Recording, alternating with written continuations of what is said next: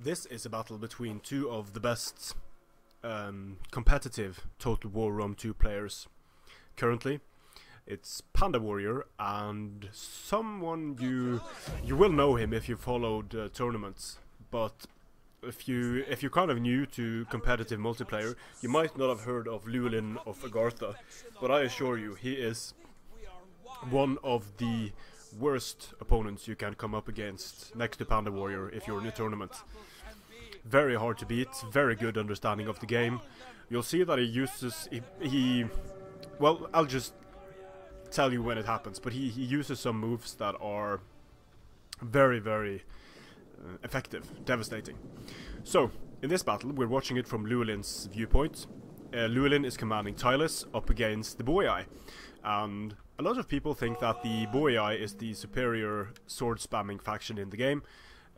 Llewelin picking Tylus and going up against the Boii, and Panda Warrior picking the Boii against Tylus is essentially, it's an indication that they are fairly evenly matched. They are not completely evenly matched, as we'll see, but they are evenly matched with a few very important differences. I'll first go over the build of Llewelin. He has 3 raiding horse, very good units, very annoying to face. He has 2 Celtic warriors on each flank, make that 3 Celtic warriors on each flank.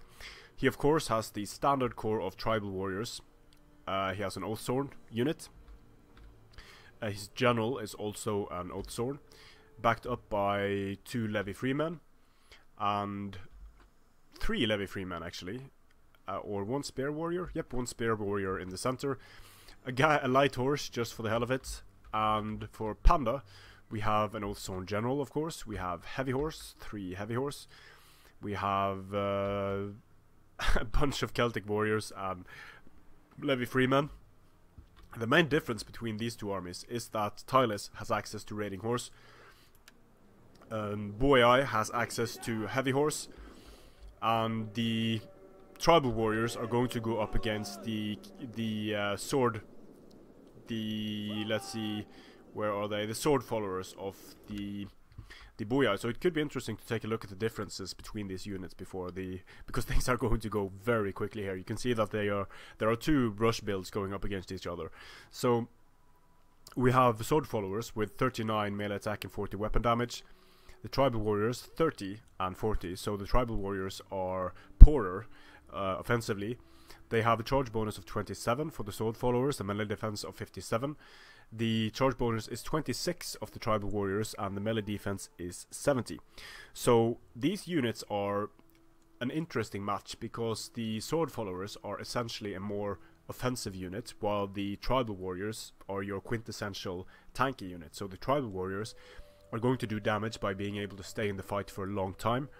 The sword followers are going to do a lot of damage by hitting more and doing more damage that way.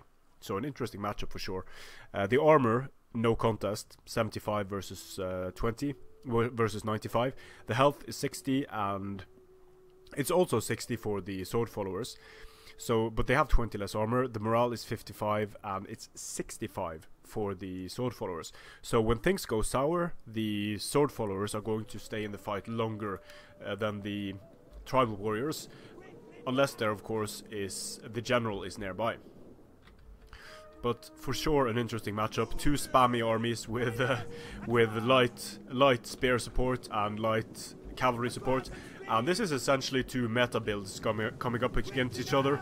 Go as cheaply as you can on the cavalry while still having an effective cavalry force.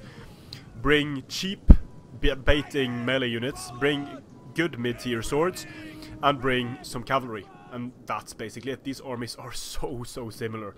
It's going to come down to how they use their armies and troop quality, basically. How they match the units up against each other. It's going to be extremely important. Because if the Celtic warriors, for example, go up against the tribal warriors, they will get smoked. The mid-tiers are going to need to go up against each other. And that is going to... It's going to be a close, tough fight for both of the armies. And whichever player manages to have the best micro, deny the most charges, be the most effective with the cavalry, is going to have a massive advantage. And already Llewelin has been doing damage to some of the units of Panda, while Panda hasn't really done any damage yet, but it's nothing major, it's just taking down a few Celtic warriors and such. No real damage done on the sword follower core. And you can see here the engagement starts. We have sword followers coming up against tribal warriors. This engagement is going to be very interesting, but it is going to be affected by this unit getting hammered by javelins as well. Very nice move here in kiting with the sword followers, charging with the heavy horse against the old sword. Beautifully done by Panda. He's going to get counter charge, but then he's charging in with the sword followers. This is why I love this game competitively. Awesome displays of skills by both players here. Just those tiny moves are what separates the best players in the game for players that are just a few rungs below them. Getting a nice counter charge on the Celtic warriors on the flanks. Levy Freeman going up against Levy Freeman. The unit that gets the charge is going to do better, obviously. Now we have shield wall going down. The tribal warriors are making ready to tank. And even if these units got hit a lot by javelins, they're actually doing better. And Panda is doing something so smart here. He's pulling away while they are a shield wall and not being able to follow. Then he's counter charging with his Celtic warriors. This is just beautiful. Beautiful gameplay by Panda warrior. Llewelin is holding a very strong left flank here. Panda hasn't been able to get into it very effectively.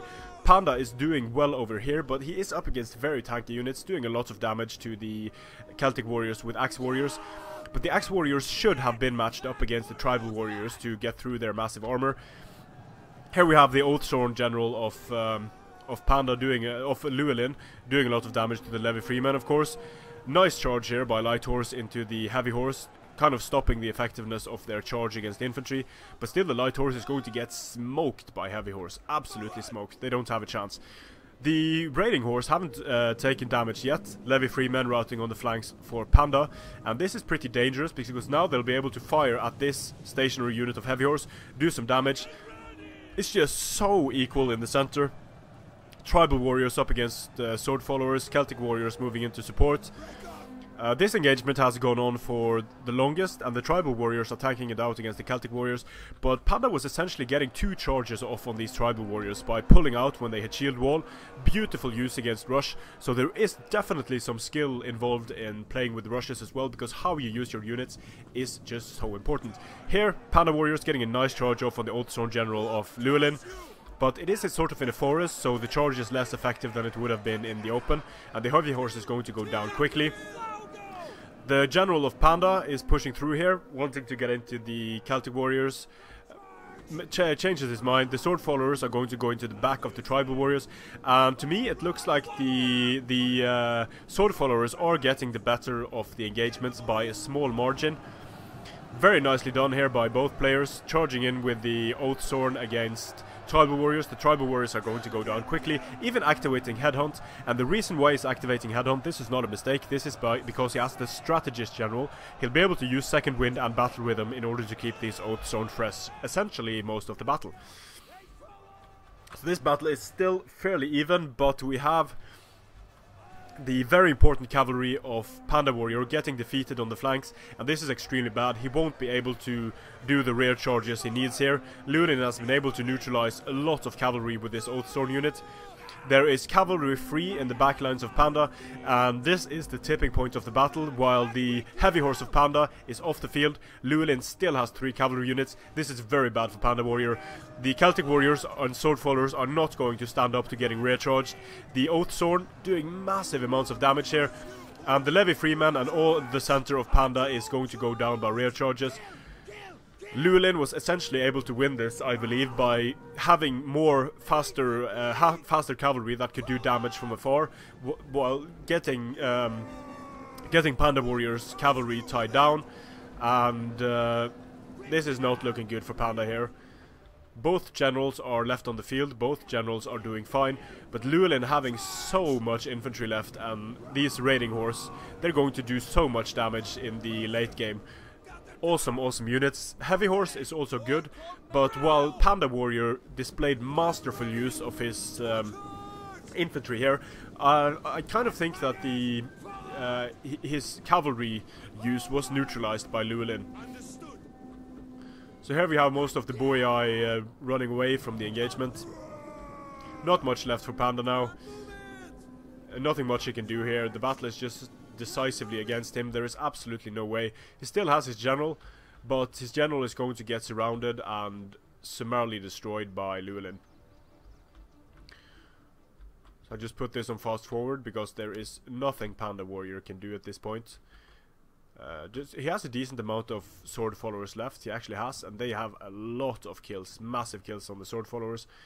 But the cavalry of Llewelin was just so important in destroying the engagements that Panda was doing okay in, and getting the rear charge bonuses in.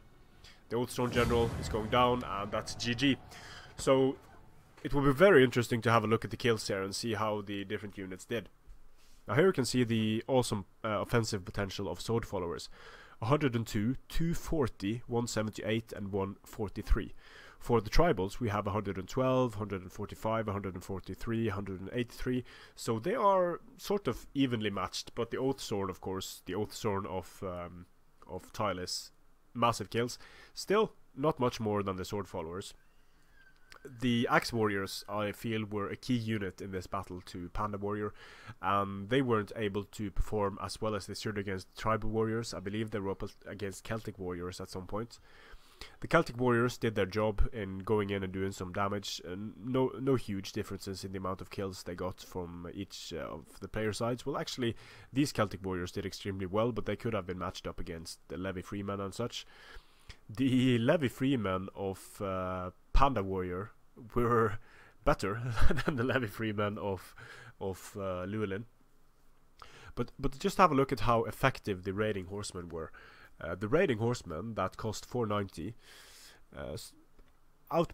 almost outperformed the heavy horse, and certainly outperformed the heavy horse when matched for cost. So very, very nicely done. And I think what dragged look at the builds: 2,160 men for each player. Panda Warrior had 1495 kills. Llewelin of Agartha had 1781 kills. And I think the main difference made in this battle, it was not in the sword department, because if you compare the kills on the swords here, they are not that much off from each other. I think for Panda, I might be wrong, but I think the main reason why this battle went the way it did was that because of the raiding horse going in and finishing the engagements in the center, and by these 3 units of heavy horse, that is a massive portion of Panda Warrior's army.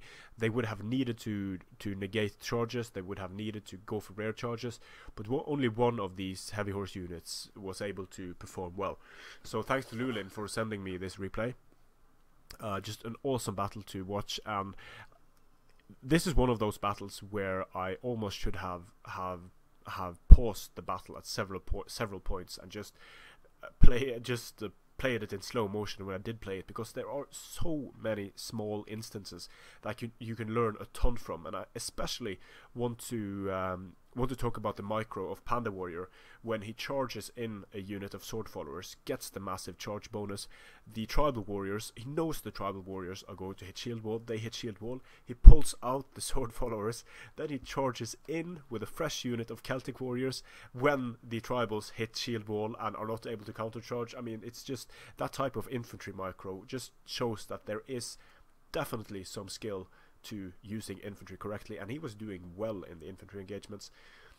But things started to sort of fall apart when his cavalry was neutralized, and that is a good argument for why cavalry is still extremely important in this game. Although the meta favors infantry to a heavy degree. I mean, here we have 2 armies that have 16 infantry units.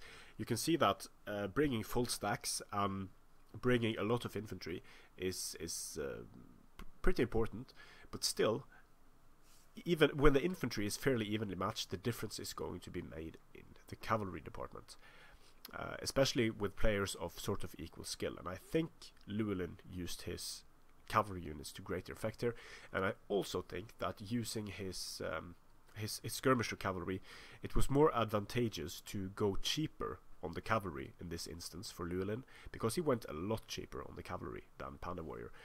Llewelin, if we're just rounding up, Llewelin spent less than 2,000 on his cavalry, while Panda Warrior, he spent 2,800 on his cavalry, and that is an additional 2 units of Celtic Warriors or a sword follower, or in the case of Tylus was able to bring an additional unit of Oathsorn, while the amount of mid-tier swords is identical. The amount of Celtic warriors is off by 1. The Tylus was able to bring an additional Spear warrior for their funds. So